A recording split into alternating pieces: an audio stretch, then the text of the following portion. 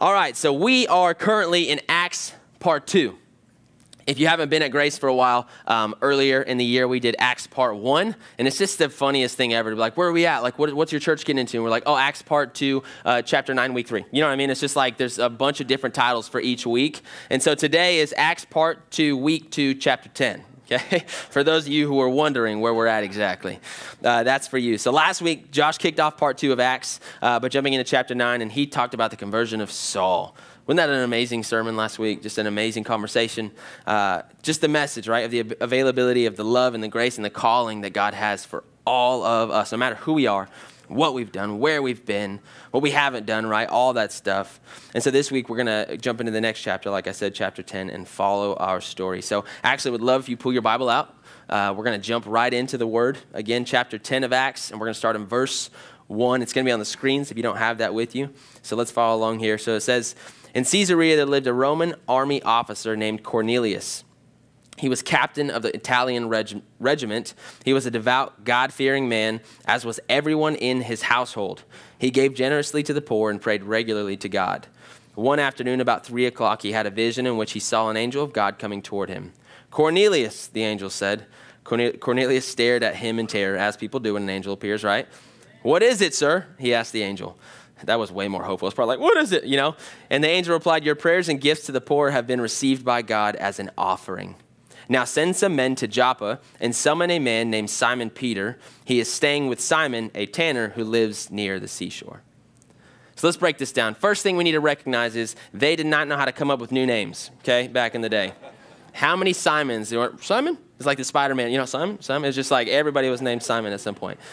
So immediately, right, we get this, and that's just a joke, but we get to see a man named Cornelius. And it's a shift first, actually. We're talking about Peter today. And last week in chapter 9, Luke had us with Saul and Paul, and now we're going to Peter, again, the rock that God wants to build. Jesus said he would build his church upon. And so we're going to talk about Peter and how he's moving the gospel of Jesus. But it starts with a man named Cornelius. Who is Cornelius? First thing we see is he's a Roman officer, right? A centurion, a man of authority is what this means. This guy is probably over in the Roman army about 100 different guys, 100 different soldiers. He's in charge of them. He's the kind of guy who says, do this, they do it. He says, go there, they go there. This man has authority. He's living in Caesarea, which is also the location of the headquarters of the Roman administration at the time. A nice coastal place.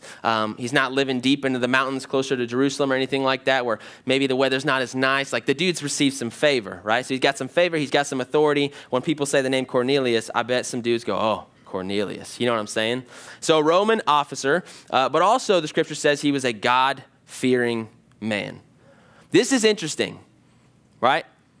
A God-fearing man. What do they mean by that? So he talked to God, says he prayed, right? And actually there was a moment where he was praying at 3 p.m. is what it says, and it's believed that 3 p.m. was one of the times that the Jewish people would enter into prayer. So he's talking to God. Not only is he doing that, but he's kind of following the Jewish cultural ways and their religious ways of when and how they would spend time with the Lord.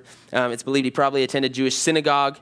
He was kind to the Jews, generous, constantly giving alms to the poor, right? It doesn't say that he was somebody who uses authority to create some kind of, difference or use power over the Jewish people. No, like we've seen and heard before, he was kind to them. He kept moral laws. He gave up the original cultures, his old ways of worshiping other gods, of pagan gods, and he followed the Jewish ways. So as a whole, it's interesting and it's safe to say that Cornelius was unlike majority of the Roman centurions and Roman officers, right? This guy was a Roman who was also a God-fearing man. Usually, those two don't go together when you read stories in Scripture, right? When you read passages about who these Romans were or what they did, it just is kind of different. It stands out. And it makes you think, if you remember, Jesus' interaction with another Roman officer and the need for a healing of his servant. Do you remember that? And Jesus says that this man had faith unlike anything he had seen in the land, right? So another picture of that with this guy. So we've got a couple who act like this. So Cornelius is hanging out, following the Jewish ways, and he gets a visit. An angel appears to him, right? And his response when the angel appears is, what is it, sir? And I think this is super interesting because the other translations of Scripture will say, he says, what is it, Lord? And the translation of the word Lord there is not necessarily Yahweh or God the Father, but specifically just a sign of respect, like Lord, sir, whoever you are, I recognize you as real authority. that I'm going to show respect and sit in reverence and in awe of who you are and respond that way. Right? So just cool coming from a guy who's got that authority himself. So an angel appears and lets him know that God has seen how he treats the Jewish people. God has recognized it. He treats them with real care and kindness. And not only that, God has heard and received Cornelius' prayers to him, and he counts them as authentic. He says he received them as an offering. They were real and true from his heart to God.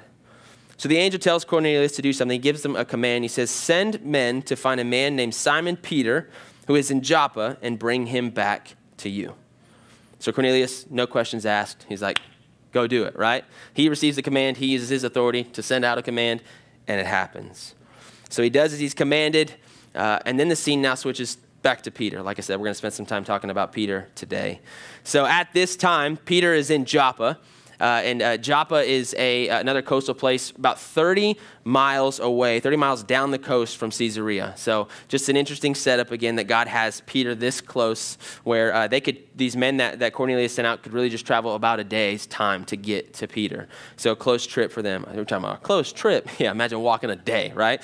But he sends them, and they go, and they find Peter in Joppa. And at the time, God had Peter in Joppa because previously in another town very close to Joppa, Peter had healed somebody, and then he had come to Joppa, and God used him to resurrect a woman from the dead, right? There was a lady, her name was Tabitha.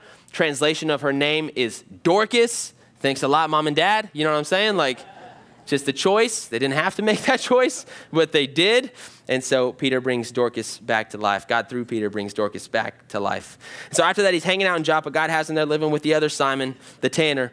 And Peter one day is getting ready to go into prayer with God, and he's hungry. He says he's so hungry.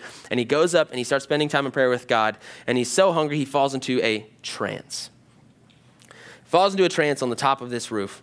On this building. And what happens in this vision he has in this moment is the heavens, Scripture says the heavens open up. And as the heavens open up, a large sheet held at the four corners begins to descend in front of Peter. Right? Can you imagine that? You're like, what? And it comes down, and on the sheet are a bunch of animals. A bunch of animals, all kinds of different animals falling before him. And this is where it says in Acts chapter 10, verse 13.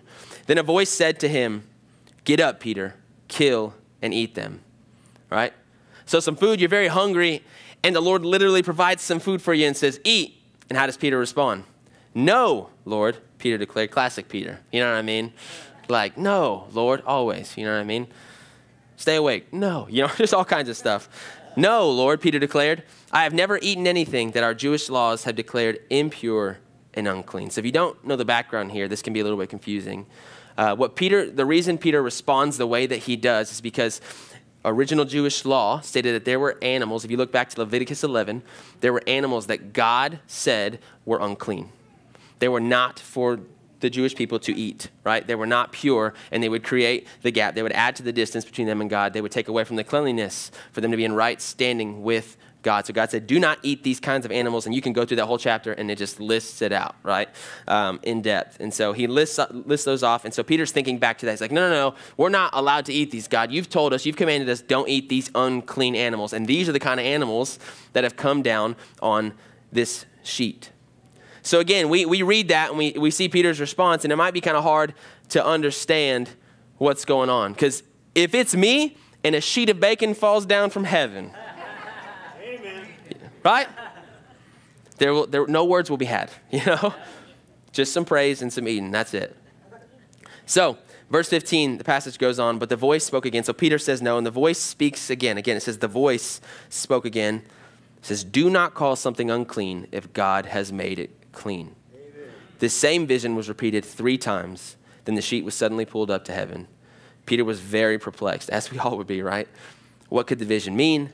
Just then the men sent by Cornelius found Simon's house standing outside the gate. They asked if a man named Simon Peter was staying there. Meanwhile, as Peter was puzzling over the vision, the Holy Spirit said to him, 3 men have come looking for you. Get up, go downstairs, and go with them without hesitation. Don't worry, for I have sent them. So let's keep walking through this. So first off, I just think it's interesting too.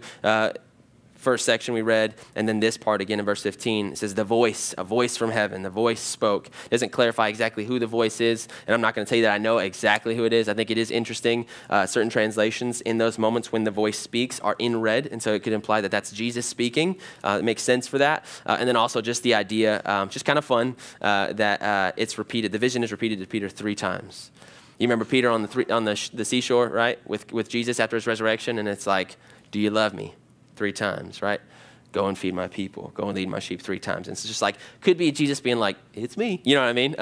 So the voice speaks, and I do love the clarity at the end, because there may be some questions there, but then at the end, the Holy Spirit's like, here you go. Luke makes sure that we know, that Peter knew, the Holy Spirit is talking to him and tells him, hey, I've sent these men here. You need to go with them. Don't really ask questions. Just go. Trust that I'm with you and that I've got a plan here, right? And so Peter's like, all right, I'm going to go with them. But a lot of questions. What did the vision really mean? What was the point of the animals on the sheet? What did the voice mean by God making things clean and Peter calling those things unclean, kind of going back and forth? There's some questions here that we want to see answered, right? And so moving on, Peter does go. He obeys the command of the Holy Spirit. They arrive in Caesarea about a little over a day later, and he goes to see Cornelius as the men had asked him to do. And so when he gets there, Cornelius shares his story of what happened to him with the angel previously. Here's how Peter responds to the story that Cornelius tells him.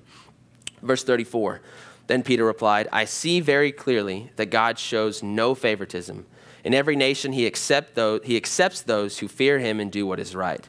This is the message of good news for the people of Israel, that there is a peace with God through Jesus Christ, who is Lord of all. So what's going on here? He gets there, and Peter kind of has this moment where things click. Okay, he begins to recognize God is moving. God is doing something. The Holy Spirit's showing up. He's telling me to go here. I've had this vision. He had a visit from an angel. There's a lot of different stuff here, but God is moving. And so what direction is the question, is it that God is moving? And what I think Peter's beginning to see, he talks about people and God showing no favoritism, right? In every nation, he says, he accepts those who fear him. You see, just to give you some background a little bit, is there's a lot of kind of hostility between the Jews and who Peter is with now amongst Cornelius, the Gentiles, right? 2 different groups of people. And if you know about the Jews and the Jewish people, God's Israel, they were chosen and set apart by God in the very beginning, right? Through God's promise and his covenant with them, they were going to be used by God to move forward his plan. He was going to use them in mighty ways to bring about his kingdom and his glory and all of that from the very beginning, right? The Gentiles were not people who were involved with this religion, with God at all, completely outside of God's set apart people. And this is a big deal because Peter has just gone into a Gentile home, right? He's sitting amongst Gentiles. If you look at the law, this is illegal for Peter to do. This is wrong, right? This is against the plan that God had laid out. These are against the laws that God had laid out for his people originally. And so him taking a step in there is a huge, huge deal. He even lets him know, we'll look at this in a little bit in chapter 11.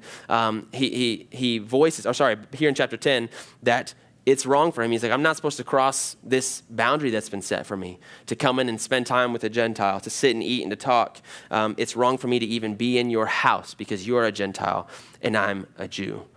So there are a lot of restrictions that God has placed, right? And we can get into the reasons why God places them. And the truth is we can see some of them. God had a plan, and he's protecting that plan. He's protecting his people. He's providing for them. He's doing whatever it is that needs to be done so that they can be in right standing with him, all kinds of different reasons, and truthfully some that we just don't know the answer to because God is God, and he is sovereign and has a way and a will that we can't completely see, right, and understand. But he's moving, and he's brought the Jews into this. And so being set apart, it's a beautiful thing. It's a gift and an honor from God, right? To be used by him in a mighty way here on this earth. And that's a cool thing that the Jews are given. However, being human beings, they make things weird, right? How many of y'all know that human beings make things weird? We just do, man. It's just a real thing, right? And so the original goal for Israel is to be honored and gifted by God and to be used by him for his purpose and plan, not just for them, but for the world, ultimately to let God's light shine, right? The misconceptions, though, that the Jewish people gain over time and as they walk in their humanity and in their flesh and in their sin is that they think of being set apart as something of I am better than. They lose sight of God's heart behind his actual calling for them, right? Being set apart to them when they're in the midst of that and then of themselves and of their flesh is I'm set apart, I'm more worthy. Maybe I'm set apart, I'm more important, I'm more loved by God. I'm set apart, I'm probably more right than you are, always, right? I'm set apart, I'm just different. And because you're not like me, this could never, ever be, right? And I have to treat you differently. I have to treat you with sometimes hate, to treat you like almost like you're nothing sometimes. Was this the heart of the Father for those people? No. Did God want to protect his people again? Lots of reasons. Was he doing something, and did he have these boundaries for purposes? Absolutely. But what we see later on, right, is that this wasn't his overall plan. Jesus reveals the true heart and plan of the Father in the end. But here, there's struggle. I would even say that there's a part of this where there's this prejudice that lies between these two groups of people. In chapter 11, when Peter returns back to the apostles and he explains to them all that happened in chapter 10, right, all that he walked through with Cornelius, he's immediately criticized for going into the Gentiles' home, right, and eating with them. Like I said, you're not supposed to do that. It's against the laws, and those are unclean people. Don't do that. Don't do that. Who does that remind us of? Jesus, who constantly sat at the table of sinners and broken men and women, made friendship and relationship with them, got close to them, called them by name, broke bread with them. Jesus, right? And so Peter's moving forward in this way that Jesus has trust in God, even though he knows of these rules and these authorities. God brings recognition to him of, okay, I see that God shows no favoritism, right? So this contempt and this weirdness between the Jews and the Gentiles, right? Maybe God's come to repair. And so what Peter is doing in this moment, what God is calling Peter to do, what he's bringing him to ultimately, is to bring the good news of Jesus to the Gentile people. To let them know that this is not something that only the Jews who were set apart in the beginning can now have. This is for the world. The good news of Jesus is for every single person in all time. And God is going to use Peter to bring that about. And Peter is seeing that now, right? And I love too, just a little side thing is Cornelius has become the poster child of this, right? Again, Roman officer, a guy who's probably had his own ways back in the day. He doesn't fully understand how this all works, but he's starting to feel this draw, right? And I think it's within all of us really as human beings, this draw to the Father and to his ways. There's things that are built into us that were placed there by him, and so we're naturally drawn in his direction. And Cornelius is leaning into that. He's giving up his own ways, his old ways, and God's using him to remind us, like we talked about last week with Saul, that, hey, it doesn't matter who you are. You can join my family. Doesn't matter what you've done, you can be a part of my family. Any nation, any people, any time, you can be a part of the family of God. He is swinging the doors wide open, and he's starting it with Peter and Cornelius. And maybe you're like, oh, wait, I thought Cornelius was already a God-fearing man. Like, I thought he already had this whole thing down. What do you mean? Like, why was Peter coming and presenting the good news of Jesus? So this is what Paul says in Romans 2, verses 14 and 15. It says, even Gentiles who do not have God's written law show that they know his law when they instinctively obey it, even without having heard it. Again, those natural things that God has placed in us in creation that we're drawn to. They demonstrate that God's law is written in their hearts for their own conscience and thoughts, either accuse them or tell them they are doing right. So he had this within him, like we all do. But Cornelius needed Jesus. God had changed the way in which he made his people, or gave his people an opportunity to be in right standing with him. And the only way now for that to happen was through relationship and salvation in Jesus Christ. Cornelius was a God-fearing man. He understood and gave reverence and awe to God, right? You know, we know those people are like, I believe in God. I believe he's in control. He's all-powerful. Like, there's no way it would have worked without him. But there's no relationship with Jesus. There's no real walking out with the Savior on a daily basis. Do you know those people, right? Praise God for those people. We love those people, right? Cornelius is somebody in that spot. If he understands there's something more, but he needs to know that the way, the truth, and the life is Jesus Christ. And he needs to hear the good news about him so that he too can be invited and brought into the family of God. And the same for the rest of the Gentiles. They need to hear the good news and know that no matter who they are, where they've been, they can be brought in. And so Peter had to overstep this prejudice, this built up idea of chosen and not chosen, welcome and not welcome, part of God's plan and not part of God's plan. He saw God moving and followed the move of God. So here's what this has to do with us. Because, all right, that's cool. Cool history, cool walkthrough. What does this have to do with me today? The Jewish people switched up the roles on who actually was in the seat of authority and judgment. when it came to their relationship with God and how they approached those and said who was worthy and who was unworthy. And the reality is that sometimes we do that too. We switch up the roles of who is to decide who is worthy and who is unworthy, who is welcome and who is not welcome, right? We place ourselves in a seat that was made for God to sit in alone. We get the roles confused. He's like, what are you talking about? I don't want people to stop. I don't want to keep people from knowing Jesus. Maybe that's not the deep issue of your heart at all, but sometimes we even intentionally do it based on ideas we have, opinions that we've allowed to formulate from family members, from other church experience, from past religion, from whatever it is. We have ideas and opinions and concepts in our own mind that we often cling to.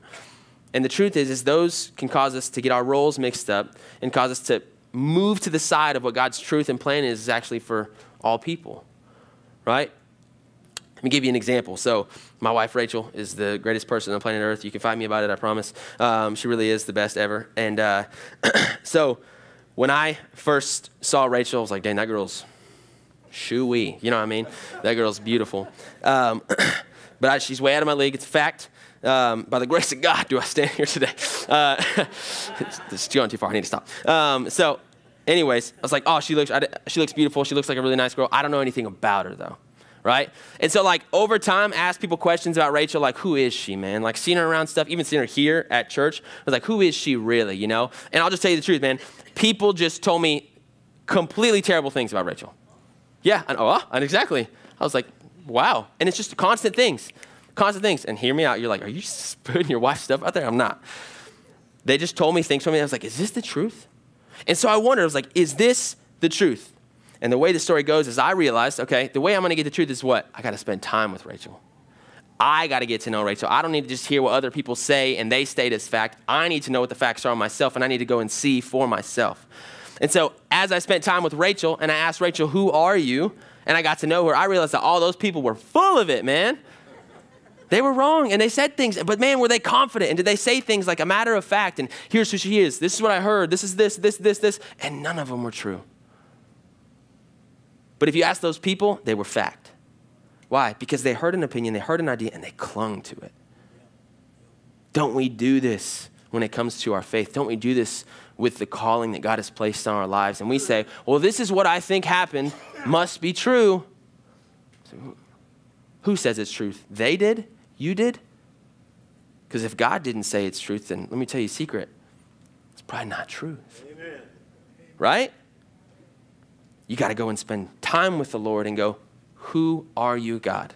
Who am I, God? What are your ways, God? And when we do that, we know the truth.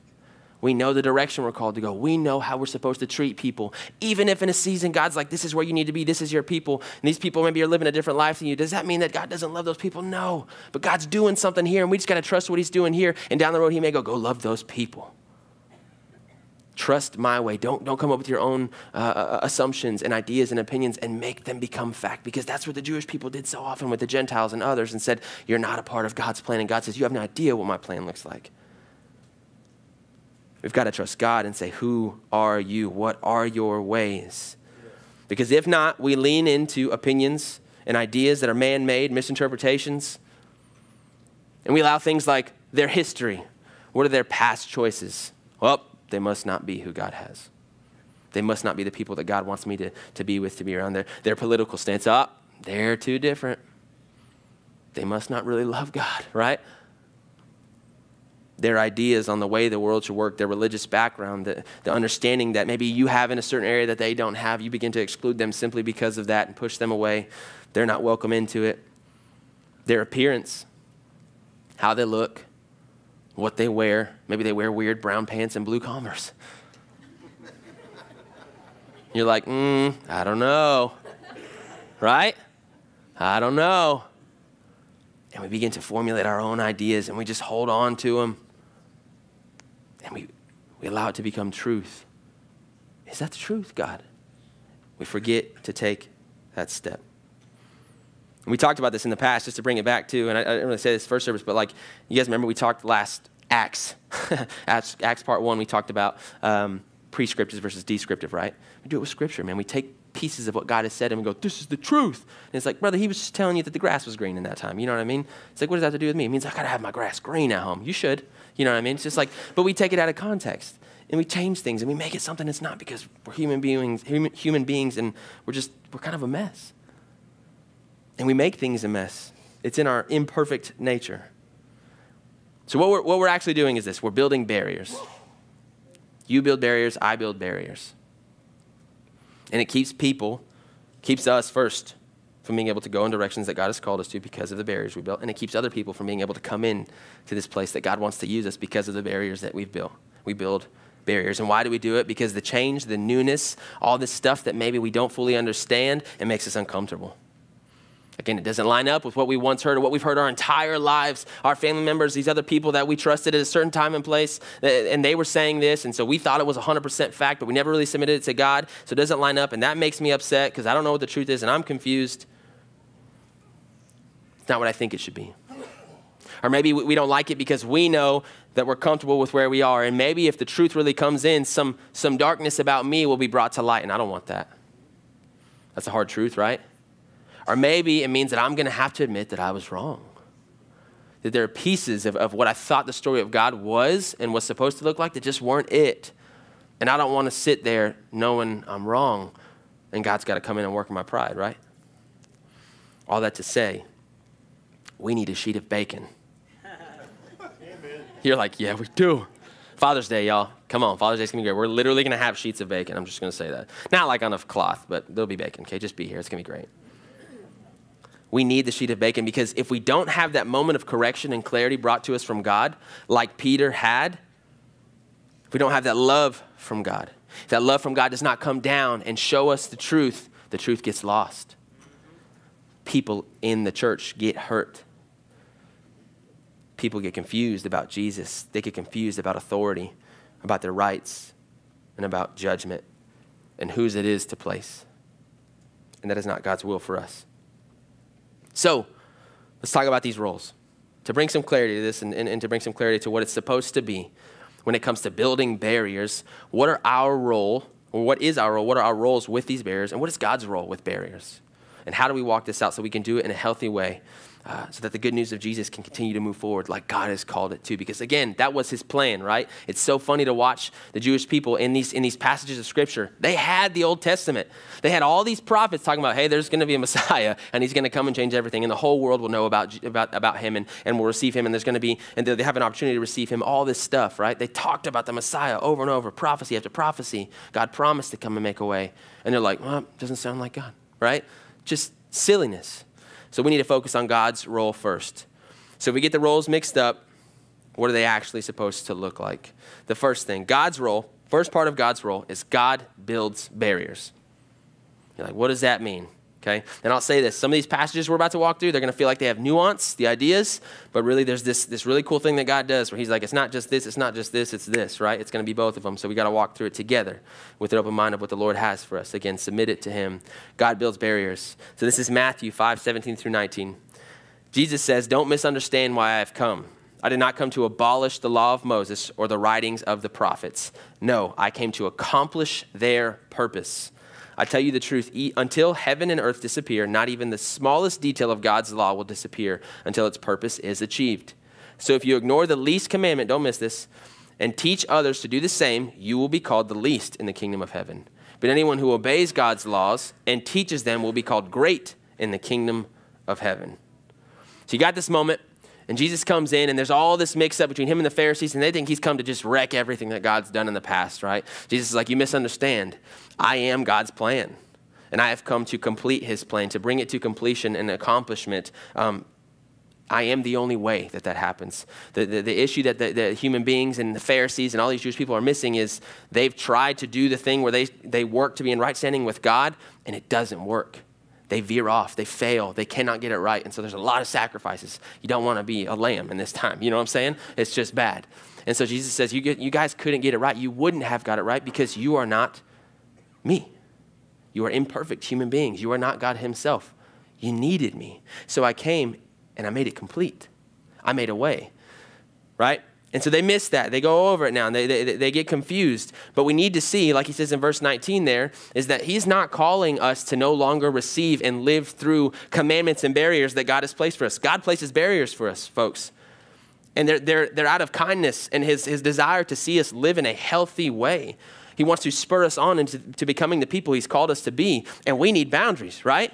The other day, or yesterday, we were at the park with our kiddos, and there's a fence around this park that we were at, and we were playing tag, and they all jumped over the fence, and we're running outside, and I was like, that's a no-no, right? You got to stay in the safe zone. You got to stay in these spaces because this is where we are. This is where we need to be, and this is what protects us and keeps us safe and allows us to have fun with without all the other dangerous stuff going on. Does that make sense? And God's got those things for us, and he goes, if you stay here, man, there's good things. There's health. There's growth. There's plans that you can prosper in and all kinds of stuff that I have for you. Now, what he's not saying and what Jesus is trying to get us to understand is those are not the way to be in right standing with God. Not anymore. Jesus has made that happen, right? This is what Paul says in Romans 3, verse 21. But now God has shown us a way to be made right with him without keeping the requirements of the law, as was promised in the writings of Moses and the prophets long ago. Again, this has been the plan since the beginning. We are made right with God by placing our faith in Jesus Christ. And this is true for everyone who believes, no matter who we are. Again, the inclusion of the Lord in there. No matter who you are made right by faith in Jesus. That's it. That's it, right? Now again, Jesus is not our get out of jail free card, church. It is not go and live the crazy life, don't have a real relationship with him. It's like, no. True salvation will bring change, amen? When we accept Jesus, the Holy Spirit is given to us. He falls upon us and he begins to change us. He does a work in us and we become a new creation. The desires, the laws, the barriers that God has set, we want them. We begin to desire them and long for them because we want to be who God wants us to be. Amen. Not who the rest of the world said we should be, not who we thought we wanted to be back then, who God has for us. Yes. God has barriers. He builds barriers for us, and it's out of the kindness and goodness of his heart to take care of us, to get us to where we're called to be, away from death and darkness and sin and into light and eternal life with Jesus. God builds barriers, and he does it for us. The second thing that God does, a part of his role with barriers, is he also breaks them. Like, what? This is so weird. It sounds contradicting. It's not, I promise. God can do it all, right? A little bit like a Sour Patch Kid, sour and sweet. It's just a mixture. Ephesians 2:14, that was probably wrong of me. 14 and 15. It says, for Christ himself has brought peace to us. He united Jews and Gentiles into one people when in his own body on the cross, he broke down the wall of hostility that separated us. He did this by ending the system of law with its commandments and regulations. He made peace between Jews and Gentiles by creating in himself one new people from two groups. Amen. So the picture that we need to see here, kind of like Jesus says, he didn't come to abolish it, but to fulfill it, is in the Old Testament, there was a way to be in right standing, and there were sacrifices and a way to atone for sins and all that, and that helped people stay where they needed to be with God in an imperfect way. It wasn't fully complete because, again, they veered off so much. Then Jesus comes in the New Testament, right? And after Jesus dies on the cross, it's no longer, here's how you do it. It is, Jesus paid it all to him I owe. That's it, right? He has made a way for me. And so what we see here is a shift in God's plan. There were barriers that looked this way, and God broke them down and made them look this way, right? Do you see that? Think of it like a crosswalk. Check this out. Crosswalks can be the most annoying place in the world. Amen? You know the button? Wait. You're like, I'm waiting, bro. You know what I mean? Wait. That's enough. And he just keeps going, right? There's a time to wait, and there's a time to walk. There's a time to wait and understand that God is doing something here that I might not fully get or see or know why he does it this way. And then there's a time to walk and to move forward into something else, right? He shifts the barriers. He breaks them down and he builds them a different way. Does that make sense? God has done that for us. He's made a crosswalk. He's done that for the Jewish people. There was a time for them here and there's a time for them here. Now, does this mean that God changed his mind and changed his plan? No. This was God's plan all the way. Yep. Jesus was there in the very beginning. Right. So as he set these barriers, he didn't go, it's just not working. I'm just going to change it up, right? So, no. He's got a plan all the way through. So the breaking of barriers does not mean we have a God who doesn't know what he's doing. It means we have a God who knows exactly what he's doing. Amen. Better than anybody else ever could. Amen. And he's got exactly what's best for us. So he builds them and he breaks them. It was God's plan all along. He's the only one who can decide that, right? He's the only one who can take care of us in that way and make it so that we can be in the place we need to be with him, close, personal, in an authentic relationship. Because that's what he's looking for, right? He's not looking for the religion and the tradition and all that. And there's good things in the midst of that. He wants you. He wants you and your heart and your trust. He wants all of you. So then what's our role? That's God's role. He builds the barriers. He breaks the barriers. What's our role? Kind of like we just said, first thing, we don't build barriers. Don't build barriers. Put your tools away. If you're anything like me, you shouldn't have them in your hands in your first place. That's just dangerous. And I got scars to prove it. Don't build barriers. God does the work, amen? God is the one who makes the things happen. Ephesians 2, 8 through 10, we know this. God saved you by his grace. God saved you by his grace when you believed. And you can't take credit for this. It is a gift from God. Salvation is not a reward for the good things that we have done, so none of us can boast about it. For we are God's masterpiece. He created us anew in Christ Jesus so we can do the good things he planned for us long ago. It's all him. Amen. Over and over and over and over again. Him leading us, guiding us, taking care of us, making a way for us. It's all him, building the barriers, taking them down, making them look different. God has done all the work. And where it gets bad is when we start to think, look what I did, right? The Jewish people, I set myself apart, right? Look what I've done. Look what the Lord has done around me, and look what I've done for me. I'm set apart. And we get lost because it's us thinking we've done the work. God has done the work. And we've got to remember that. There's no other way but to remember that. His thoughts are not my thought. His ways are not my ways. Right? Only him. It's the only way it works out. So I've got to relinquish the control, relinquish the opinions and the ideas and what I feel like I deserve or whatever that may be that's keeping me from being able to walk in his path. And instead, I just got to follow his lead. And that's the second part of my role. What am I supposed to look like in this relationship with God when it comes to roles? I simply am called to follow the Father's lead. Follow him. As simple as that. You guys ever been in a mirror maze? You know what I'm talking about? Yeah, mirror maze, right? So one, they are kind of scary. Two, we went to the Science Museum a couple months ago, and I'll tell you what, they're 100 times scarier when there's 90 kids screaming at the top of their lungs in them. It was just the worst experience of my life. But if you go through the mirror maze, it looks like there's a lot of different ways to go, right? How many ways to go is there actually? One way. And this is true with our relationship with God. God has set the way. He has laid the path before you and said, here's where you need to go. And is God gracious and kind if we veer off and try to go our own way? 100%. I love to say that God is the God of rerouting, and he gets us back where we need to be on his path, but he has a path for us. Amen? He says, you got to just follow my leading. It's going to look like you can go that way. It's going to look like that way is going to work out. But again, here's my way. Those ways are your ways. See where they get you with your face smashed up against some glass, right? Follow my way. And I will lead you to what you need. Maybe not what you want, but guarantee you it's what you need. And I will provide for you, and I will love you and take care of you. So when God places his barriers, I follow. And how do I know? God will reveal them. I promise you that.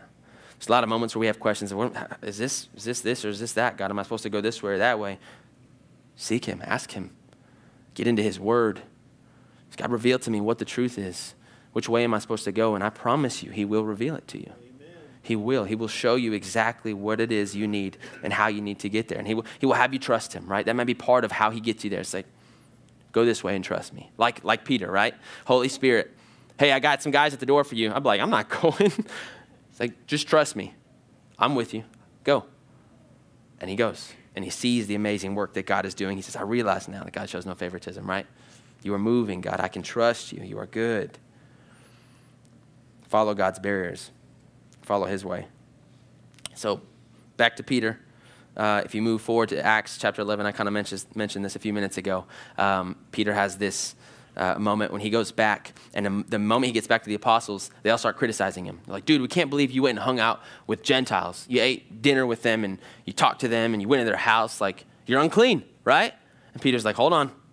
Let me tell you all about this stuff that God said to me about a sheet full of bacon and all this kind of stuff and making things unclean and saying they're unclean when they're not. Like, he explains the whole thing to them. He's like, let me reveal to you what God has revealed to me. And so he walked through the whole story with them. And then after that, towards the end, he reveals to them, and what you see in Scripture is, in chapter 10, is the Holy Spirit falls upon these people. When he's with Cornelius and he's preaching to them and spreading the good news to them and all these Gentiles who are with Cornelius, it says the Holy Spirit falls on all who are listening.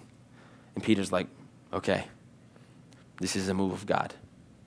This is 100% a move of God. And so he says that to these guys, and after they hear that, they're like, oh, okay. You know what I mean? They're like, it must be God, right? But there's this moment, and he's almost kind of correcting them, but he's bringing the truth to them of like, don't forget this. And this is what he says in verse 15 of chapter 11. He says, as I began to speak, Peter continued, the Holy Spirit fell on them just as he fell on us, right, at the beginning. So remember how the Holy Spirit fell on us, guys? He fell on them. Then I thought of the Lord's words when he said, this is Jesus, John baptized with water, but you will be baptized with the Holy Spirit. In verse 17, and since God gave these Gentiles the same gift he gave us when we believed in the Lord Jesus Christ, who was I to stand in God's way? Who was I to stand in God's way? I am where I'm at simply because of God and his way alone. Amen. Right? So who was I to stand in his way and think otherwise? Who was I to cling to the opinions and the ideas that I've been taught through people and potentially even lies of the enemy and to think that they were truth without submitting them to God? Who am I to do that? I'm not, and I should not be. Just a huge, huge moment from Peter to us and to his people there. Ultimately, what Peter is encouraging them in, right, is submit this to Jesus. Submit this to God. What should we do with those feelings, those ideas that we have? We feel strongly about stuff. I think this is the truth. While they think this is the truth, we should submit them to Jesus. When humanity gets in the way, we submit it to Jesus. Submission and surrender. Lord, here is where I am. Show me what I need. Am I in the wrong, God? Does something need to change? Galatians 5:24 and 25 says, those who belong to Christ Jesus have nailed the passions and desires of their sinful nature to the cross and crucified them there. Since we are living by the Spirit, let us follow the Spirit's leading in every part of our lives. Yes. God, show me my blind spots. Show me my sin. Show me that which is not truth, that I have been told is truth, and that I hold on to. Tradition, religion, not that they're strictly wrong, but are they what you have for me, God? Or am I walking them out the way that you called me to? Or am I like the Jewish people, taking them to another level that was never your heart, never your intention? I think real quick, just of his name is Jesus, right? I'm called a movement because that's what I think it was, man, a move of God. Yeah, y'all remember Easter? Come on. So we had people, anybody got a shirt on here? Let's go. Let's go. Yeah. We had a few people who had them on today in first service too. It's so cool to see these shirts around town, right? And let me tell you this. If we're being honest, there were reasons that we could have said are right reasons to not do that, right? It's like, I partner with a bunch of churches who don't really have maybe everything on the same page. A few different beliefs here, different ideas here. Maybe would approach this situation differently than we would. We want to make sure that we're doing stuff with health, and so we can make the argument that, well, we love our church, we believe our church is healthy, so we want everybody to come to our church, right? You could do all that stuff if you wanted to. There was ideas, there was opinions, there was things we could have clung to, but God was moving. And so as a church, we decided to go, all right, Lord, here you go. Do what only you can do. And do you see the move of God that happened across our city? It's a beautiful thing, right? A beautiful thing that only he could do when churches come together and they say, we submit, we surrender our ideas, our opinions, our ways. God, it's not us, it's you. Amen. And health comes, life comes. The name of Jesus is lifted high because we chose to submit and surrender and not just cling to some stuff that we could have made an argument that we felt like we needed to. Submit and surrender and let him be who he is. God is moving, and his move is the absolute best move. Unlike any other plan, idea, authority that we could come up with, we can't let our barriers keep us from being in it. And we can't let our barriers make it harder for others to be in it, because God's got stuff for them too, amen? Like God had for the Gentiles, and he was going to use his people that he set apart for the purpose of building his kingdom from the beginning. He was going to use them to do exactly that, and they had to get out of their own way, to not stand in the way of God and let him move. Last thing I have, and I just want to bring clarity to this, and then we're gonna pray, but just a question for you. Was God calling Peter and the Jews to be all-inclusive to every way and idea of life? No, he was not, right? God has his barriers. He says this is right and this is wrong, and he reveals those to us, right? And neither is he calling us to do that. Again, he's got stuff for us to follow. So then what is it exactly that he's calling us to? It is inclusivity of each people, of each person, right? Every single person is welcome and invited into the family of God. It does not matter who you are, and it does not matter your stance or your shape or form, no matter their past, their history, their sin, their bondage, any of it. Your religious background, God says, you are welcome into my family. And the way that works is you accept my son, Jesus Christ, as your Lord and Savior because he's paid the way for you. You just say yes. And you let him be Lord and lead you and guide you every single day. So every person is invited into the family of God. That is the inclusivity in the heart of the Father, that nobody would miss out on it. And to get there, we surrender. We let him be judge. We let him be jury. We let him be Lord over it all. We follow his barriers and his way, and we trust him. Trust him with all of it. When we do that, we're included. We're invited into the family of God, and we get to let him lead. Here's how N.T. Wright, an author, puts it. He says, it is not the case then that God simply accepts us as we are. He invites us as we are. But responding to that invitation always involves the complete transformation, which is acted out in repentance, forgiveness, baptism, and receiving the Spirit. Amen. He invites us as we are, and then he says, I'm going to do a work.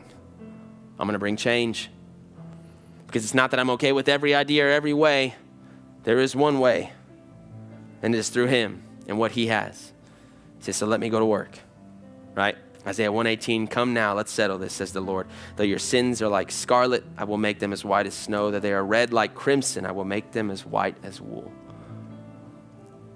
The Father's heart to love us and to change us if we give him a chance and we trust him. Amen? You guys want to stand up? We're going to pray together.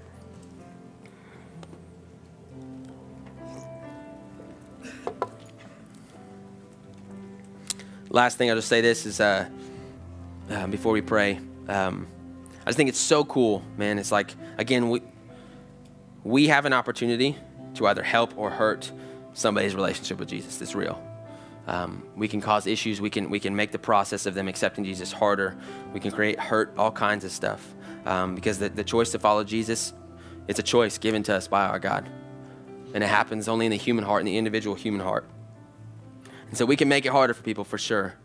But one thing we cannot do is we cannot stop the good news of Jesus Christ. Amen. No matter how hard we try. And that's an encouragement to us. Is we may be a mess, but our God is always bigger than our mess. That's right. We cannot stop his good news. We cannot stop the gift that he has available to all of us. Right? Again, we can make it harder for people to choose, and sadly, a lot of people won't choose him. But the name of Jesus will forever be lifted high. That's right. Even in the end of days, right? Every knee will bow and every tongue will confess that Jesus is Lord. I look at the Roman Empire like we talked about. These are people who started out and they were throwing Christians in the Colosseum and they were putting them on spikes and they were doing all kinds of stuff to them, eventually to tolerating Christianity, and then eventually down the road Christianity becoming their central religion of their empire. That doesn't happen but by the hand of God. So be encouraged that we have an opportunity. God's moving and we have an opportunity to jump in and join, right? Rather than stand in the way of God like Peter talked about, to jump in and join, to trust, and to let him lead. Amen? Let's pray. Heavenly Father, we thank you so much for today. God, we thank you for your power, God, your authority. You know what we need, God. You know who we are. You know what we've done, and yet you invite us in. God, I pray for the barriers, Lord, the ones that we've put up and we've allowed to be set. If they're not first placed by you, God, tear them down, take them away. Jesus, help us to just want to go your way. And if we have questions as to what it is, we're thankful, Holy Spirit, that you reveal the way. Let it be revealed to us, Lord. Let us hear your voice clearly in the path we're supposed to go. Thanks for being the builder and the breaker. Thanks for taking care of us the way that you do. We love you and we praise you in Jesus' name. Everybody said, amen. Well, hey.